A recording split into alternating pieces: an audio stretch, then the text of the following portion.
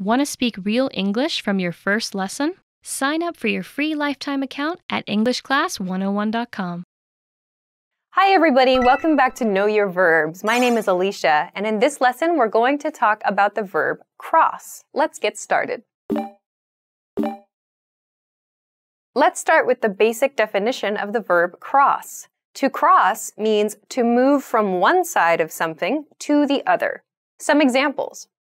Look both ways before you cross the street. Look at the ducks crossing the road. Now let's look at the conjugations for this verb. Present, cross, crosses. Past, crossed. Past participle, crossed. Progressive, crossing. Now let's talk about some additional meanings for this verb. The first additional meaning is to cause plants or animals to breed. These are animals or plants of the same species, but perhaps they are not typically bred together. Some examples. A Labrador crossed with a poodle creates a labradoodle. Some growers spend years crossing plants. So this use of cross refers to plants and animals that are usually not bred together.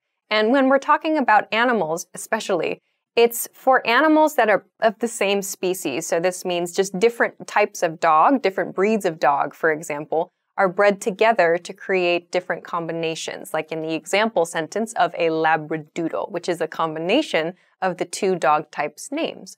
With plant crossing, however, it's cross-breeding, as we could understand it, a slightly different word for it. It's putting together different kinds of plants to create different characteristics in new plants in the future. So to cross animals and to cross plants refers to joining different breeds together. The next additional meaning of cross is to make the sign of the cross. This is used in religious situations. Some examples. She crossed herself when she entered the church. The priest crosses each person who visits. This use of the verb cross is used in religious situations, particularly in the Christian religion and the other religions, the smaller parts of Christianity. To cross, in this sense, means to make the shape of a cross, which is an important symbol in Christianity. This is done by using the hand or perhaps by using the finger as well. So this is an important symbol for Christianity, and it can be used in churches and in similar related meetings, gatherings, and so on. In the example sentence, we see this verb used reflexively. She crossed herself when she entered the church. That means she made a motion where she touched parts of her body to create a cross-like symbol. So we use the verb cross reflexively here.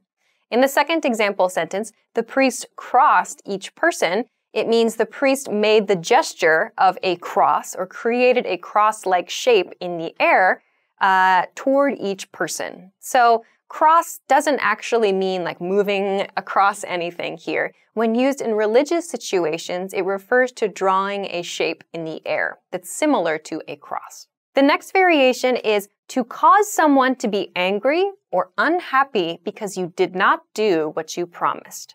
Some examples. Don't cross her, she won't forget it. Why did he cross us? So this use of cross is actually not so common in today's American English, but you might hear it from time to time. It's especially used in warnings, like in the first example sentence here. Don't cross her. It means like don't get on her bad side. Don't do anything that's going to make her angry because she won't forget it. So when you cross someone, it's like you make an agreement, you make a promise to do something, for example, but you don't actually do it, or you choose to do something different from what you agreed upon. So we use the verb cross to explain this sometimes. In the second example sentence, it's a question. Why did he cross us? In other words, why did he choose to do something different from what we agreed upon? And the speaker is probably unhappy or is upset about the situation. You might also hear the expression to double cross someone. This is sort of a variation here. To double cross someone is to like make two deals at the same time. So you make one agreement with one person, another agreement with a different person, and you benefit from the agreements. But probably one person or maybe both people are losing something because of your decision. So to double-cross someone is typically regarded as a bad thing, or it's a negative thing. It's kind of evil, betrayal. Now let's move along to some variations with the word cross. The first variation is to cross one's arms or to cross one's legs. This means to fold your arms over each other or to do the same thing with your legs, crossing your legs like this when sitting. Some examples. She crossed her arms and shook her head. He hates crossing his legs. All right, so this is just a simple motion of putting one appendage, one like arm or leg, on top of the other one and folding them together into a comfortable position. Okay, now let's move on to the next variation. The next variation is to cross something or somebody off. This means to mark complete or unnecessary or no longer of interest, as on a list in particular. Some examples. Cross me off the guest list. I have to work and I can't come to your party.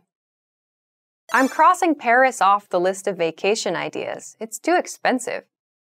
So cross someone off or to cross something off is like to mark something complete or to remove something, often from a list. In the first example, it's a person. Cross me off your guest list means remove me from your guest list. The image here is physically drawing a line through someone's name or through words on a page. We use the expression to cross something off when we talk about making this motion in writing. So when we cross someone's name off of a list, we remove them or we mark them complete. If a person arrives to a party and you want to mark on your list that person has arrived or you don't need to worry about that anymore, you can cross someone off the list.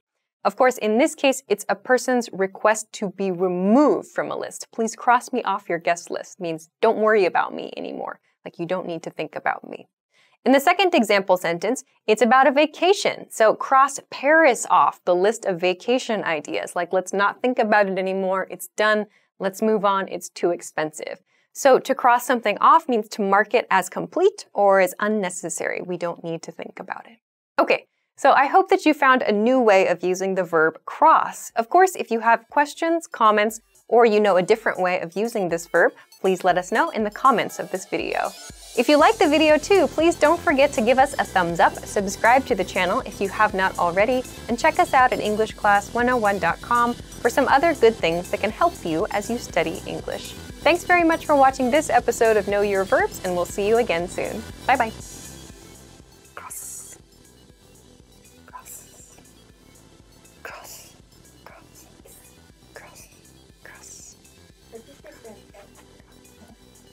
Well, I'm crossing my arms. These are all very good examples.